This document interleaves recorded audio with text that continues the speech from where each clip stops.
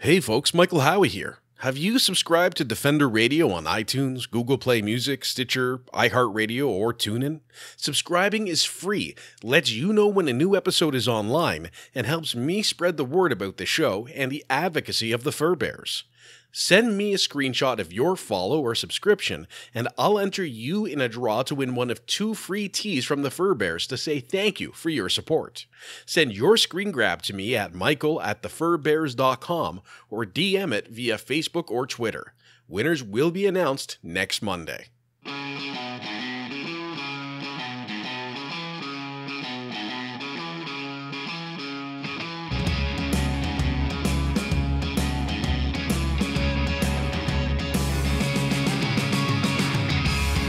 This is Defender Radio. Defender Radio is brought to you by the Association for the Protection of Fur-Bearing Animals.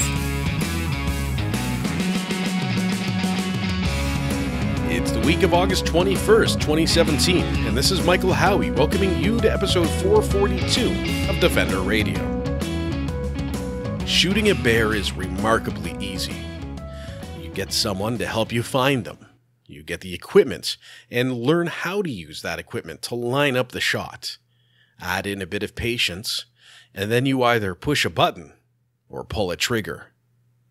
Hunting grizzly bears remains a controversial subject after the end of trophy hunting of grizzly bears was announced in British Columbia last week, to resounding cheers and applause of wildlife lovers around the world. Of course, we've learned that the fine print indicates that outside the Great Bear Rainforest, grizzly hunting will be business as usual. Hunters just can't take the head, paw, or pelt of the bears and need to take the meat with them.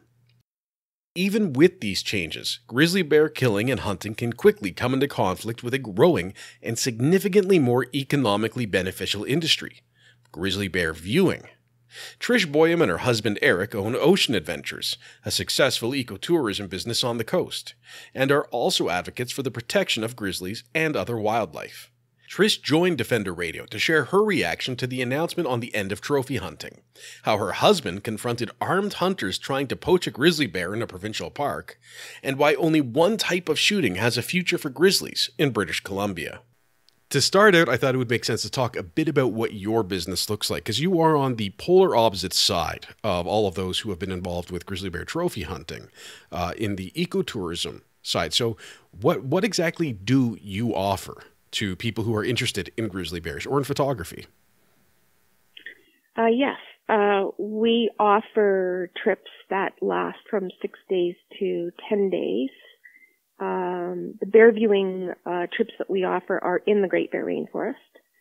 So people come with us for between 6 and 10 days, say. The people are from all around the world. We're getting a lot more Canadians and a lot more British Columbians coming with us lately, which is great, because that means that they'll understand it all, they'll see it all, they'll understand the true nature of grizzlies, and that they're not the man-eating monsters that the hunters want everybody to believe. That they're actually very sentient beings and not dangerous. I mean, we give them respect, but they're not at all as most hunters would describe. So we take people out, and a lot of people that come with us are photographers, but we have probably an equal amount of people that come to see grizzly bears that are just there just to enjoy them. I mean, they're an iconic species. They stand for, everything that is wild, really. And so the people come with us for a variety of reasons, but mostly to see grizzly bears. I would say that most of our clients are with us to see bears, and primarily grizzly bears. And what does it mean to be non-consumptive? This is, we were talking just before we started recording, and this is something I think that really needs to be discussed more publicly, is you are, I encourage you to discuss what you said to me about this before, but you are using the quote-unquote resource in a way that's not taking it, that it remains in place. How do you explain that difference, and why did you give me, and I could feel the evil eye over the phone when I said resource? Right.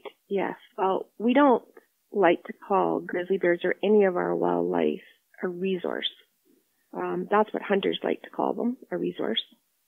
They like to, I don't know if it's because they like to say in the same sentence that they are harvesting a resource. We don't, therefore in that context certainly, which is the context that you most see it in media or written about, it's not a resource to us.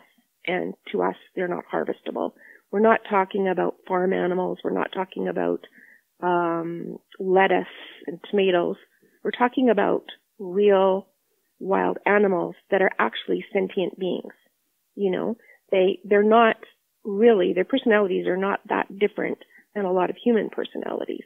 You know, some of them are grumpy, some of them can be funny. You know, if you sit down and watch a female bear with her cubs. I mean, there's one mom that when she nurses her cubs, she holds the cubs and she hums while she's holding them. So, you know, when we have people with us that are also mothers, when they see things like that, they realize, you know, that you know, grizzly bear mothers are not a lot different. And a lot of people say, well, you know, you have to be careful of grizzly bears because they're ferocious and all that sort of thing. Well, you know, most of the time that mankind has come into contact with bears that are unhappy is because A, they've gone near the bear's food. You know, like say, for example, more in the interior than where we are. But if the bear had killed, say, an elk or something like that, they would be protecting their food, just like any of us would protect our food. And if the mother bears feel that their cubs are threatened, then, you know, they may retaliate or they bluff charge or do what any mother would do to protect her young. So we don't see bears as being harvestable, like, you know, fruit and vegetables. We see them as another living being that we need to learn to appreciate and hopefully teach our guests to live with. Instead of it being us against them, we would need to all learn to live together, as with any species on the earth. Absolutely. And, you know, one of the things that I often find interesting is when we talk about any wild species, really, or any species at all, the universal signal for go away, leave me alone is to maybe push or shove away. And this is something, you know, I'll see with dogs who are unhappy or cats that are unhappy. We know they might be a little mouthy or they might push a little harder than usual with their paws. But you figure... They might even scratch you. Exactly. And that's not their intent. Their intent is not to harm. Their intent is to say go away. It just so happens that with a grizzly bear, you know, they're used to dealing with other bears of their size, not with us little fragile humans. So that can create issues of itself. And I think that's maybe where some of that fearsomeness comes from, or that ferocity that is imagined, is because even when they're casually saying no, it can be devastating. Oh, for sure it could be devastating. I mean, but the thing that most people need to realize is, you know, that bears are giving signals to us if you know how to read them, if you pay attention, if you wait long enough before you go in, and if you give them their distance and respect, the bears will let you know if they're not comfortable. They'll either move away. They have you know, some body language, some posturing that they will do if they're not happy with the situation. I mean, we have very, very rarely, I can think of 2 times where that's happened, where it's been directed at us. But usually when we see that, it's because there's another bear around that they're posturing, for or against, as you may say. But, you know, bears are actually very predictable. In fact, they're more predictable than human beings are by far. So you know, we've also been taught by a number of, elders from various, First Nations communities on the coast and also, from biologists that have worked in the field with them, you know, that bears are just super, super intelligent animals, and they will know if you're coming in peace or if you're coming to get them. And so, or if you're threatening in some way. So they know this. They feel this. They smell it. They apparently can smell, ammunition if it's there. So, So this idea that, that again, that they're man-eating, ferocious, unpredictable animals is just simply not true. Just simply not true.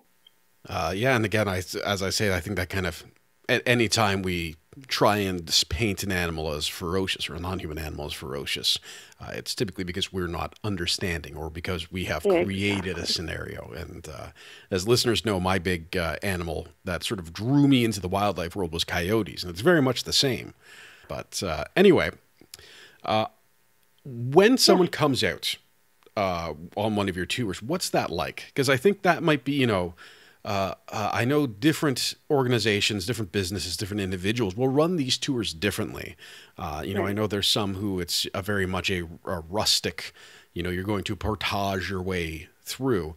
And then there's others where it's maybe a little nicer or not nicer, but a little less rustic. I like that word. That's my word today. So what do people expect when they can come out on a tour? Well, I think initially when they're first thinking of coming out to see bears, I don't think they're thinking as much about the accommodation. Our tours do differ from other tours offered in similar areas, mostly by the numbers of people we take at a time. So we take a maximum of 5 guests at a time. Sometimes we have less because sometimes just a few people will want to book the whole boat, but on an average we have 5 guests on board at a time, and that's compared to up to 20 guests on other boats.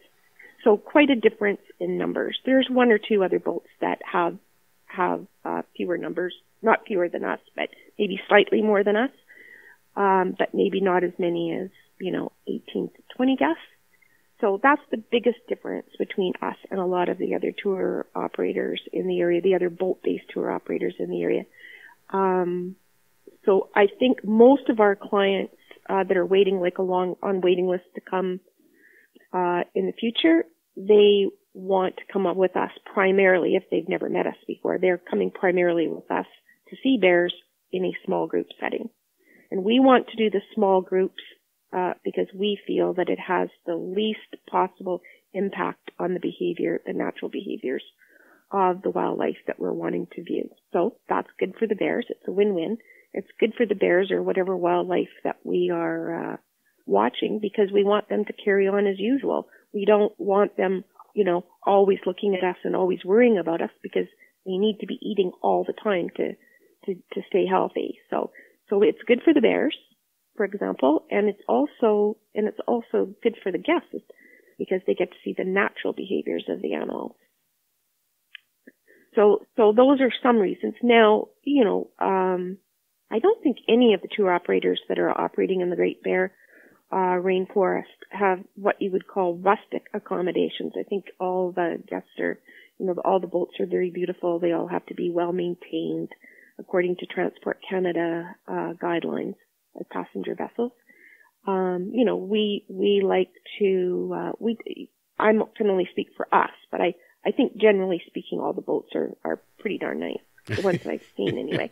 But our guests, there's a small group, they have meals together. The chefs that work with us are, provide amazing food. That you would experience at a 5-star restaurant. And they're experiencing it they're having this beautiful food in the middle of the wilderness. So, and we also, one of the things that's also really important to us is that, when we're operating in these areas, we're operating in the traditional, territories of various, First Nations people. Mm-hmm. So it's important to us that we have agreements with those people and that when when our guests are on board with us, that they're learning about those cultures in whose territories they're traveling.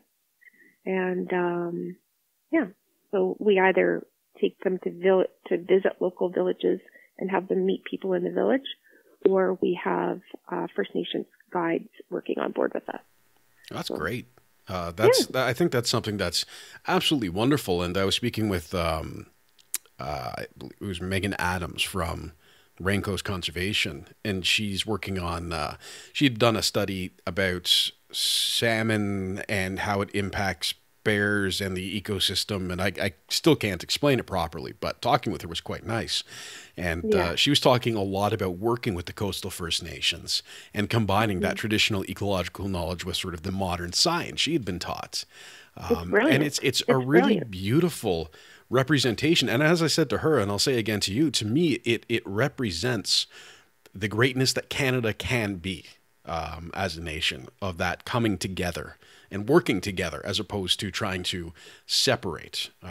Absolutely. So it's always nice to hear that. And while I'm, I'm aware in various parts of our province that,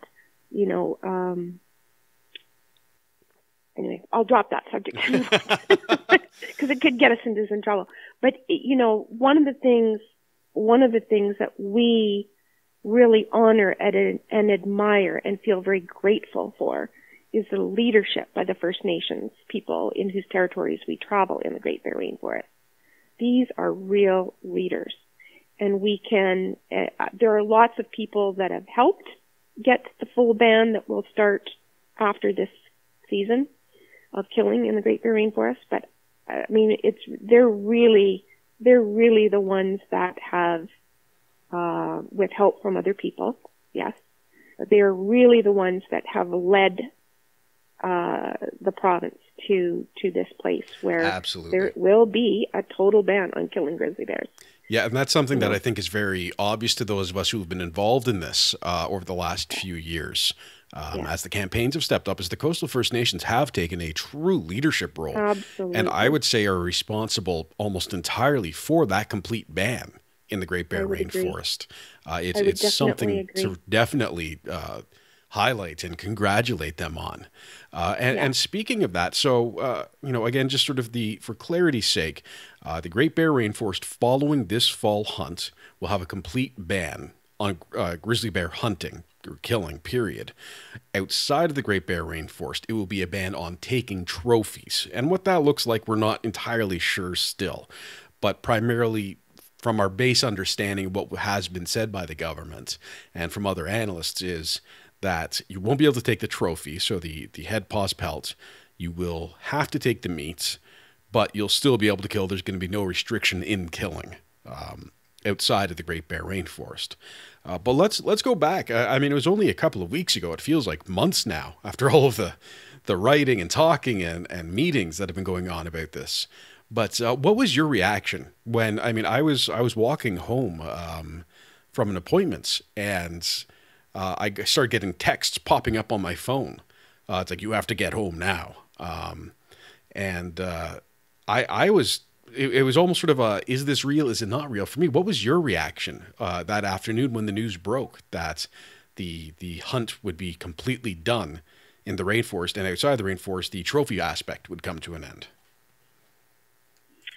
Well, of course, not just because we operate primarily in the Great Bear Rainforest, in the traditional territories of the coastal First Nations. We were obviously overjoyed and so pleased that this was going to happen. However, that was, that can't be taken away from. However, as we speak, there is still business as usual going on across our province for the fall hunt. And, we do question what that means for the bears, because if people think this is their last hurrah, what could be going on legally and not legally across the province in regard to killing the bears? So there was that question. And then,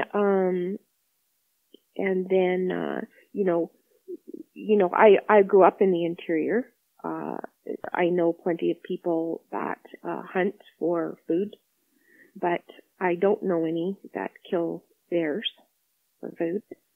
And anyone that I have talked to or come across regarding killing bears, and I'm talking any bears, not just grizzly bears, they don't eat the meat, and they don't believe that anybody intentionally, with the primary reason of getting meat, goes after a grizzly bear. So, for the longest time, those that kill for trophies have been saying, well, it's for the meat. But, there's plenty of evidence that that's not the truth, or not necessarily the truth. Well, and it's very reminiscent of when the spring black bear hunt returned to Ontario. And at first it was all about safety. We have to hunt the black bears because there's too many of them and they're stealing children. And then it was, oh, well, it's also about sustenance. We eat the meat and we do this and we do that. And finally, well after it became established again, because originally it was going to be this trial run and then a bigger trial run, and now it's just a thing. But it finally came out that it was entirely economics, in saying that we make money when people come here to kill bears. We're okay with them killing bears. We like killing bears, and we like making money. But there was all of these other arguments being thrown out there, trying to rationalize it before it finally came down to that. And I'm seeing some of that still happening now, sort of in the I don't want to call it fallout, but in the sort of continuation of the discussions and debates about grizzly hunting in British Columbia. Absolutely. And there's lots of this, but ultimately, does it come down to people want to kill these bears or people don't want to kill these bears? There was no information being presented that this was a scientific decision. It was very much a political choice. Do you think that will ultimately stand true, or do you think we need to now have the science to maybe back up the fact that grizzly hunting is not as sustainable or is not necessarily ethical as it has been painted? Well, I think when we talk about science, that we have to ask whose science are we using to ascertain whether or not the killing of grizzlies should continue. And if you talk to those that kill them for cash kicks and trophies, they've got lots of science that backs up the fact that grizzlies should be killed. Now, if you talk to other scientists that have had a look over the records of grizzly kills in BC, you'll get an entirely different story. The fact of the matter is that no one knows exactly how many grizzly bears there are in BC. We do know that too many females are being killed, even by government standards. But science is only one part of it. Economics could be another argument. Where grizzly viewing brings a lot more money. I'm sure you have all that information at your fingertips, and employs a lot more people than does killing grizzly bears. But when it comes right down to it, 90% of British Columbians have said that they don't want it anymore. This is not what they want our province to be known for. So I think that's really what British Columbians need to think about. Do they want do they want the image of us to be one of supernatural British Columbia, to coin an adage? Where you see beautiful images of nature and, beautiful wildlife, and, you can experience the real wilderness. Or do you want the images to be the ones that, you can see if you go on any of the sites that promote it, where there's people, with a dead bear and, at their feet, and they're, cheering and smiling and grinning and all that sort of thing. Which do you want? You can't have one. You can't have you can't have supernatural British Columbia with images of dead bears and grinning killers. The two don't go together, right? And you also need to think a little bit about, this isn't discussed very much at all, if ever.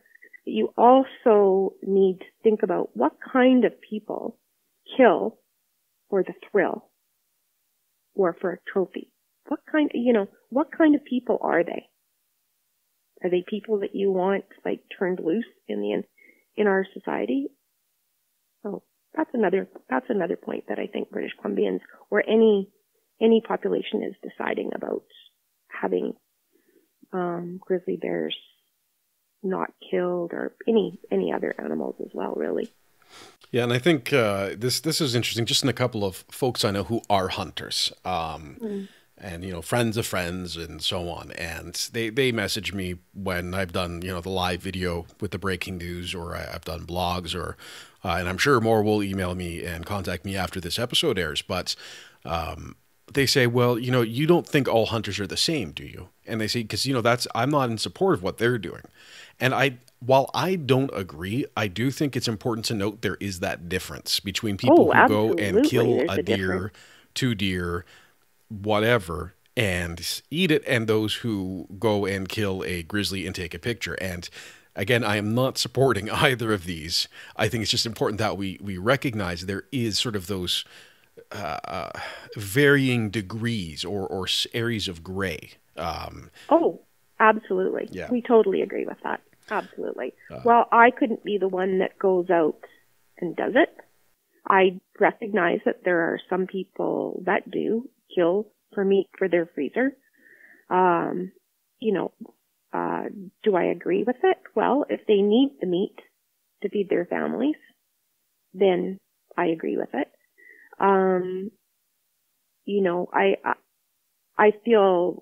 I feel bad for some hunters, that they feel like they're being painted with the same brush as some people might paint those that kill for cash kicks and trophies. But, those people, if they don't want to be painted with the same brush, then they need to speak out. I applaud them whenever they do. Yeah. Because I think it is important for everybody to understand the difference between somebody that takes a deer per year or a moose per year to feed their family than those that are going out for other more insidious reasons. And I think that, we all need to look ourselves in the mirror and ask why we do all kinds of things. And I think that that's the case when animals are being killed. I think you need to ask yourself why you're part of that. I'm not vegan, by the way. Well, and it gets. I'm working towards vegetarian, though, I have to say. Yeah. Well, every step closer helps. Absolutely. But it's for a variety of reasons. Yes. Yeah, and it's a very broad issue, and it's one that I'm glad through the podcast format we're able to kind of delve into a bit, because I have difficulty anytime someone says things are very, very black and white, because circumstances are so this varied. This is a very gray issue. But moving on, because I feel like we could probably talk about that for the rest of the day. But just before we move on, I want people to know that, that I'm not against hunting. I think what I'm against is why are the people going and killing a wild animal? If it is sincerely, if their primary reason is sincerely for bringing meat home for their family, I get it. But if it's because they get some kind of a thrill out of it, or they want a trophy, whether that's a photo or whether it's taking home the parts of the bear for the trophy, I don't get it. And I certainly don't approve of it. And I certainly don't want it a part of our culture. And talking about the economics of ecotourism, and I think this is really where people who are maybe on the fence about this is kind of what wins them over. And I was shocked the first time I started seeing these numbers when I started reading about ecotourism. And you can go back, and I've got a couple, as you said, I have some of these on my fingertips. There was a researcher going back, this is from 2014, that found that ecotourism was worth 12 times more. So bear viewing specifically is generating 12 times more in visitor spending than bear hunting, and over 11 times more in direct revenue for the province of BC. A more recent one, and this is Dr. Faisal Mullah on Twitter said he was going to send this over to me. I have not seen the actual study yet, but if he says the information reported in this article is accurate, I definitely trust him on that. And it shows that a recent study has found that visitors spend $15 million on bear viewing in the Great Bear Rainforest, whereas hunters have spent $1.2 million. So we are literally talking at least 10 times as much money being spent. And that's not just, someone putting down $10 instead of $1. that means jobs, that means ancillary services, that means infrastructure. It means everything, particularly with the Great Bear Rainforest, because you can't just fly into YVR and walk there. No. So No. when there is such clear evidence, this is an important thing for people to realize, for sure. And one of the things that we work on with our guests is not having them just fly in and fly out. Many of our guests, especially the ones that are coming from outside of British Columbia, we encourage them to be spending time in the smaller communities. I've even helped people arrange driving tours, circle tours through BC, like coming to us in Bella Bella on the ferry, and then, taking the ferry, continuing up to Prince Rupert, renting a car, driving back down through the interior.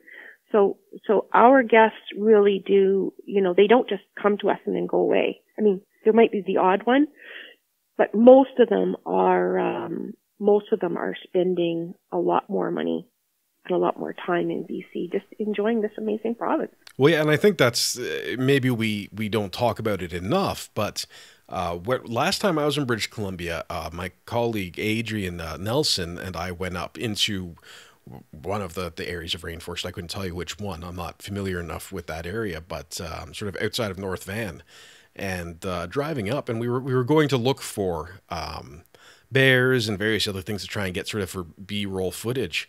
And I think we spent 2 hours just driving up and sort of through some of the areas, and it's stunning. I mean, that was an enjoyable experience, just driving through and looking at it, and coming from Ontario, seeing these massive trees, and he goes, "Oh yeah, there's a bald eagle. Oh, there goes another one.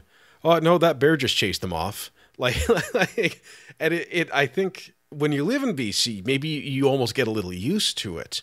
But for me to see that density of wildlife is very, very neat. And that's when I was in Yarmouth, Nova Scotia. The people are lovely. Yarmouth, the town is very quaint and nice, and it's got lots of cute tourist things. But I went up on a Cessna, which was the first time I'd ever done that, by the way. But we did a tour looking at fur farms, but also around the coast, which was incredible. Driving around, seeing the old areas, it's just being there is enjoyable, let alone the part where it's, okay, now we're going to go do this photo thing. It's an entire experience to enjoy these communities. And I would especially now more than ever, I will encourage people to spend more time in the interior of our province as well, because, those are areas that need to understand the value of tourism, more than ever now, because I'm pretty sure that there are going to be people that are telling them that, killing bears is going to bring them more money than tourists can. And I don't agree with that. I think that people can have offer all kinds of tourism experiences and not have to succumb to something that won't make them feel quite as good about what they're offering. So more than ever now, I'm starting with our clients.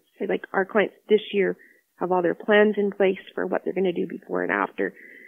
Next year, I'm really, really going to be talking to people a lot and suggesting that they spend, as much time in the areas that the government has said that they won't put a complete ban on killing grizzly bears. Those are just such beautiful parts of our province. And our province is so diverse. Yeah, it's an amazing place. And I just got that study from Faisal via Twitter. So I can now verify that study is accurate, what was reported on it. But again, you're talking tens of millions of dollars. In comparison, it's ridiculous, really. Yeah. So there's reference, a 1995 study estimated the direct use value of wildlife viewing in BC was $505 million. Another one based on 2001 data found that nature-based tourism contributed $1.55 billion in revenue. And then another one was $783 million. So we're not talking chump change. We are talking huge industry money with a lot of jobs and a lot of benefits. But and a lot of jobs, as we've talked about, directly and indirectly. Yep. And I want to talk too about the conflict between viewing and killing, because this is something that I know comes up a lot, is I have seen some hunters or some hunting associations say we can do both. I've had people say, why not both? And I think it's a reasonable question to ask. Why not both? Can't we do grizzly bear viewing and grizzly bear killing? And I know you have experience with this, and a few other folks I've talked with, including John Marriott, a wonderful photographer out of Canmore, Alberta. And I think you all pretty much have the same answer to the question. Why can't we have both of these in the same areas? Well, there's a number of reasons. I mean, if you're a bear viewer, you know, you put yourself on a trip with us, like for example. So you're out with Trish and Eric, and we're watching bears on an estuary, and all of a sudden shots ring out. I mean, are you going to feel safe being there? Mm-hmm. You know, so there's the obvious, very obvious safety concerns. Then, of course, there are the concerns for the bears, obviously, because, you know, in conjunction with our guests, the ones that we want to keep safe are the bears as well. So, you know, if bears are being shot at, they're not going to be good for bear viewing, because they're going to see every human as a threat.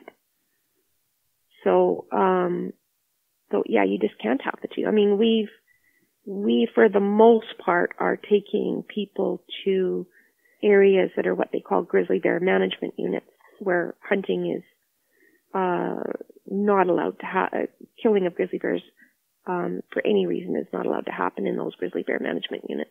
That doesn't mean that they don't happen, but you know, that there wouldn't be any poaching or any of that sort of thing on, or any illegal hunting. But it's unlawful in those areas to kill grizzly bears. Now, we have also gone to other beautiful inlets.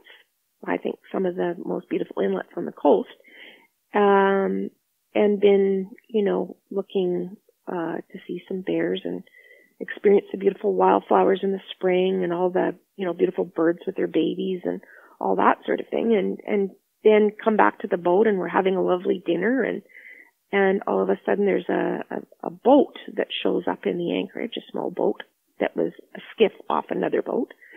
And I said to Eric, you know, I don't really feel the love coming from that boat.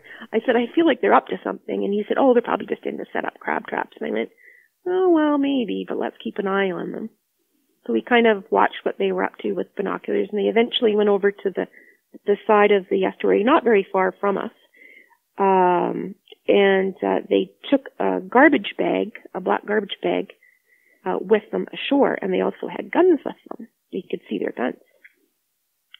And so we watched through the binoculars, and they had put out, they had fish guts and, you know, things like that. They're from fishing that they had set out, and then they went and hid behind a rock not too far away. So what they were doing was putting out food in hopes that a bear would smell it and come along, and that they would then shoot the bear. Well, bear baiting in British Columbia, at least, not in every part of the world, but in British Columbia, baiting bears is against the law. So anyway, a long story short, Eric went over and talked to them, and they said, well, yes, that's what they were hoping to do, is to bag themselves a bear. And oh, and who are we? Weren't we also wanting to hunt bears? I mean, well, no, actually. They said, well, the name of your boat made us think that you were here to hunt bears. And we went, well, no, actually, we're here to see them and photograph them. We don't want to kill them. And Eric said, well, you know, like, what you've done is unlawful, and I'm going to have to report you. And they were, like, pretty much begging us not to report them. We did report them. This is a very short story of the whole story. We did report them, and they had a fine. I don't remember what the fine was, but it wasn't enough in our books. And the fellow was not supposed to hunt for a year. Anything for a year. But, you know, who's going to police that? Mm-hmm. And this all took place in a BC provincial park. Wow. So people think that we have parks and that means no wildlife are killed in the parks, but there's a prime example. And we'll never know how many of these actually happen either. I mean, that's exactly right. It's a very remote area. There aren't enough people that are out there that with the proper mandates there aren't enough people to oversee these things, and possibly not with the right mandates to do anything about it if they caught it. Well, and realistically, I mean, based on my, overly high levels of anxiety about some subjects, approaching strangers with guns and a garbage bag on a remote beach.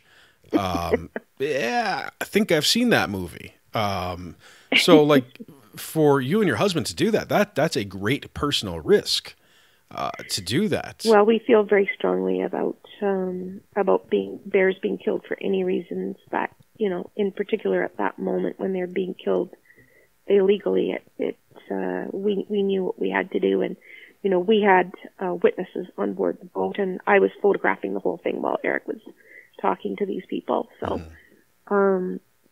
yes, I mean, it might not seem like the best idea, but it's what we did because we feel very passionate about looking after all of our wildlife. And, we take people to see bears, and we make money from taking people to see bears. I'm not saying we did, that it's just a complete charitable cause. I mean, it does cost a lot of money to take people to see bears, but, we want people to learn about the true nature of bears and their habitat and the First Nations people in whose territory we're traveling, and killing the bears just doesn't fit in with any of that.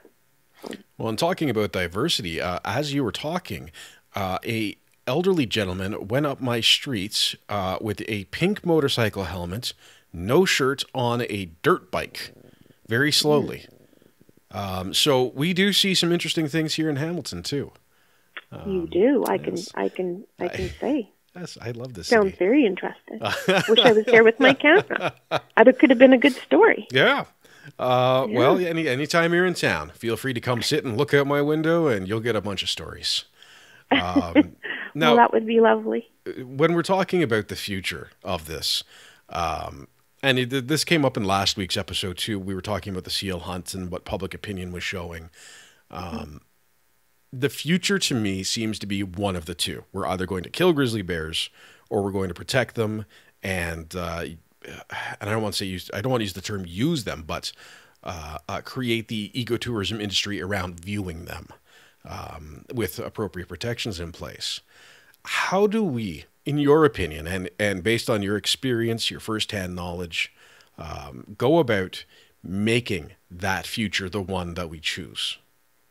Well, I think that for us and virtually anybody that that we're friends with, people that come on the boat, from British Columbia, we won't rest until there is a complete and utter ban on killing grizzly bears for any reason whatsoever. I mean, if there is a case where First Nations people need a bear for some sort of ceremonial purpose, or the hide for a ceremonial purpose, but they're going to use all the rest of the bear. I mean, all that has to be worked out between those people and the government. That isn't any of my business. Mm-hmm. But the rest of it, killing for cash, kicks, and trophies, that all has to end.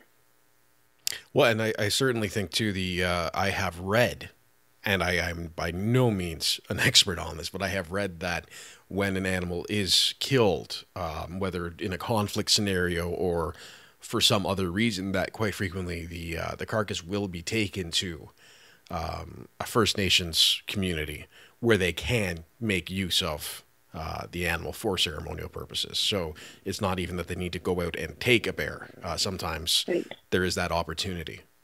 Right. Well, I leave what First Nations and the government work out. I leave that up to them to work out. But and interesting that I mean, I'm guessing that you said that those parts of the bear, when humans are in conflict with bears, because I refuse to say bears are in conflict with humans. I think every single time that a bear gets into trouble, the humans could have done something different. But in BC, I don't know of many times where when somebody in authority, I won't get into mentioning names, but somebody in authority has killed a bear because they have deemed it dangerous. I don't know of many examples of those bears being taken and given to First Nations, the local First Nations people. So it's a nice idea, but I don't think that happens too often here. That's unfortunate. If it does, I would love somebody to call and tell you. Yes, hopefully we I would will love hear. to know about that. Hopefully we'll be able to pull some of that out. I just think that that British Columbians are going to need to be very vocal. Because I don't believe that the majority of British Columbians want grizzly bears to be killed for cash kicks and trophies. And I don't believe that the majority of British Columbians, especially those that are involved in the conservation of grizzly bears from a non-consumptive point of view, believe that people need to go out and kill grizzly bears for meat. So those people that want the killing of grizzly bears ended are going to have to be extremely vocal, because there are organizations from outside our own country who are being very vocal with our government and other organizations within our province. So British Columbians, if they want this ended, they're going to have to speak up. Or even people from inside our own country. Do British Columbians want the policy of the day of their wildlife and how the wildlife are looked after? Do they want that dictated by people from outside the country, or do they want it dictated by those of us that live here and want it preserved? To learn more about Trish and Ocean Adventures or book your getaway, visit them online at oceanadventures.bc.ca. That's the show for this week. My deep thanks to Trish for joining me for this in-depth and honest conversation, and all of you for joining us. Remember to subscribe to Defender Radio for free updates on iTunes, Google Play, Stitcher, TuneIn, or iHeartRadio right on your smartphone, and follow me on Twitter, Facebook, and Instagram. Until next time, this is Michael Howie for Defender Radio, reminding you to stay informed and stay strong.